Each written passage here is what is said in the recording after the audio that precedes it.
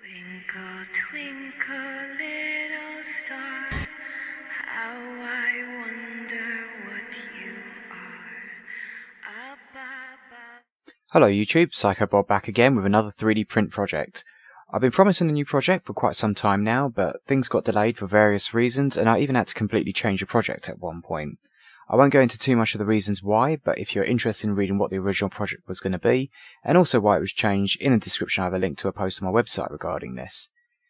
Getting back to this project, it's been a while and I was supposed to have completed it almost a month and a half ago, but there were various setbacks and delays along the way. Before any die-hard fans point out any mistakes in the model, I admit myself, this is not 100% accurate. I needed to alter the design slightly in order to make it work at this scale or make it more affordable. As normal, I have a full project post on this available on my website which will contain more information than this video will, including things that I would have done differently if my budget for the project was higher. Again, there's a link in the description to this. Right, enough of that, and onto the main video. I consider myself to be a bit of a Dead Space fan and I've enjoyed the game franchise quite a lot and wanted to make something from the game.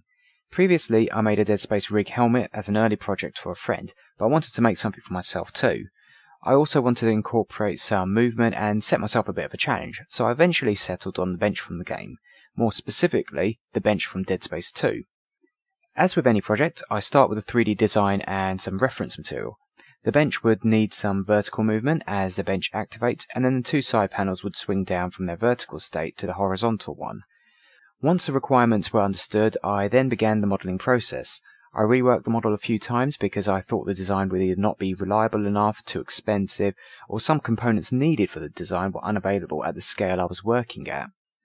Once the design was about 70% complete, I then moved to work on the electronics side of things, as this would affect the last 30% of the model.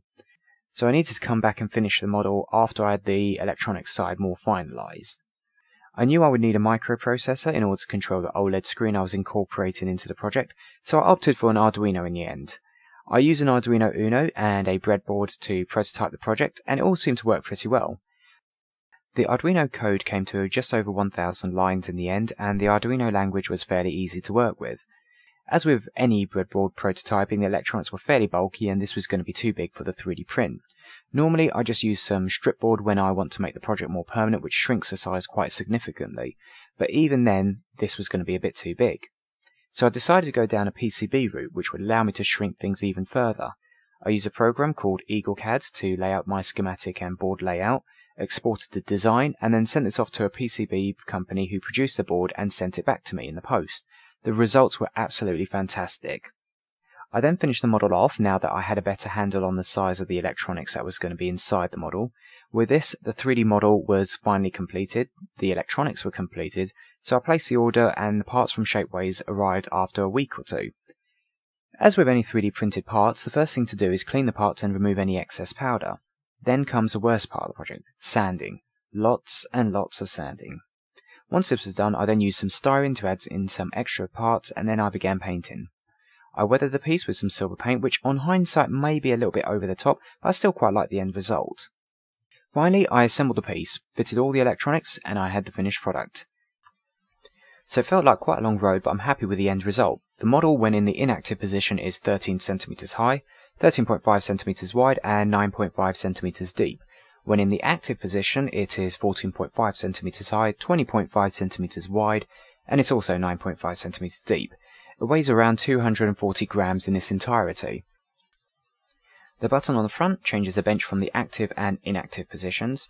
The button on the right changes the screen forward to the next available, and the button on the left changes the screen to the previously available screen.